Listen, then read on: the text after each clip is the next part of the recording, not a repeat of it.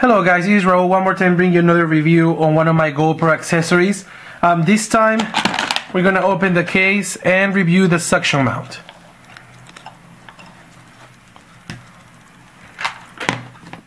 This is a suction mount that you can get for $29.99 at any of the retail stores. You can find a little cheaper online.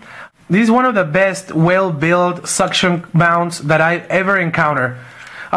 Lots of mobility. Look at this. One angle here, and you still have lots of mobility out there. You can add more on top. It is just an outstanding way to mount your camera. Try to lose this a little bit. Put your GoPro up. And then be sure that it's well attached. Tied it up, and that's it. Now remember, you get another angle over here. If you lose this up a little bit, you can go with the GoPro up and down. We're talking just from there, 3 angles, 3 different twists that you can do on this. So once the GoPro is in there, it is not going anywhere.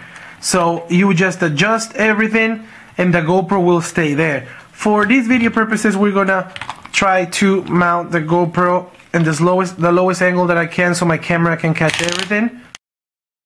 Remember, the suction cup works the best on a flat surface with no pores. So we're gonna try to do this. This is the way you install this. First of all, when you put it in your car and you mount it outside, please guys, be sure to clean the surface, to just try to get all the dirt. Just use a wet napkin or something and some alcohol, rub it. That way it doesn't fall and you don't lose your camera. So what you will do is just put it in the glass. Then this big button that says press, you will press it and it attaches automatically. Then what you will do is just lock it in place. Now you got the camera all locked. Now we're going to be trying to find the right angle. You can extend this mount. So that's the good part of it. So we're going to extend it. This is usually how it goes in my car, guys, when it goes in the hood. So that way. So let's secure everything.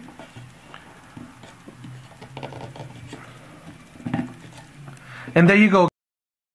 I'm gonna test this for you. I'm using a lot of strength to take it out, and it's impossible to take it out. It feels so safe. The first couple of times that it was in my car, it was really scary because I'm going at 90 miles per hour trying to make some footage on the car, and it definitely raises some fear that the camera is gonna go flying away. So, but I can assure you guys, if you do it in the right way, you won't have that problem. To remove this, of course, what you will do is just put it down. The camera will be losing. Then what's going to happen is if you put it all the way down, the press button pops up. And then you have over here the little thingy, and you're going to remove it. And then boom, it gets detached. I put this on my car up to 120 miles per hour. It stayed there rock solid. So remember, as long as you follow the procedure that GoPro is recommending, it definitely works. It does what it's supposed to.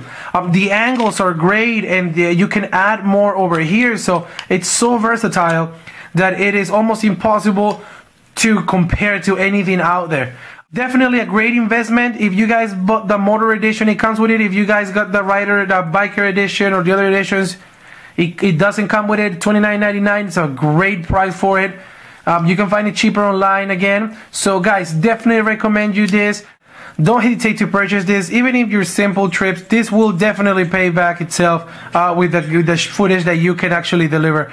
Again guys, this is Raul bringing you another GoPro accessory review. And I hope this helps you out, and see you until my next review.